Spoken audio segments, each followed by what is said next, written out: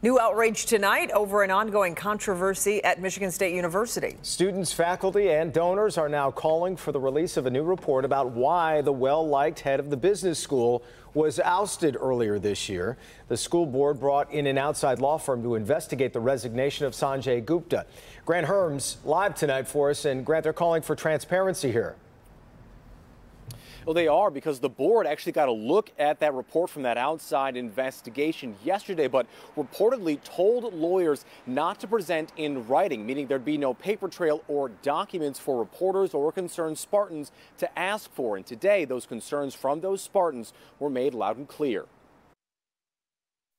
Honesty, accountability, and leadership to do what's right. 3 Christmas wishes for all of you from me. Calls for transparency and answers about the ousting of former MSU School of Business Dean Sanjay Gupta.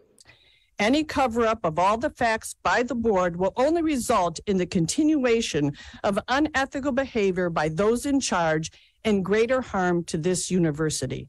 How can you as board members pretend nothing is wrong? Why is it you don't strive for transparency and doing the right thing? Gupta was forced to resign in August after he failed to report a Title IX violation stemming from an inappropriate behavior by 2 other staff members during a faculty party last spring. Gupta had also expressed desires to become university president before leaving, and faculty members called his resignation mysterious, prompting an outside investigation. During their meeting Friday, the board did not address what was in that report and has made it impossible to access the records through public records. Still, interim President Teresa Woodruff praised the university's work on Title IX protections. I am committed to building trust with our university communities around RBSM prevention work. And I want to thank MSU's people for continuing the important work of building a culture of support. Now, that alumni you heard from at the very beginning there who was asking for transparency, she also told trustees that she plans to boycott donating to the School of Business and warned the board that these alumni may also follow in her footsteps to say how serious they are about being able to see this report. Back to you. Yeah, and Grant, there's another report that's expected about sexual misconduct on campus.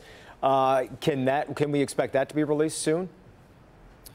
We can expect that to be released soon. Today, the interim president said that campus-wide survey, which was about sexual misconduct, harassment, Title IX, and how the university handles all of those, should be released sometime next month. So we'll be waiting for that as well. Yeah, back to you. We will be. All right, Grant, we appreciate it.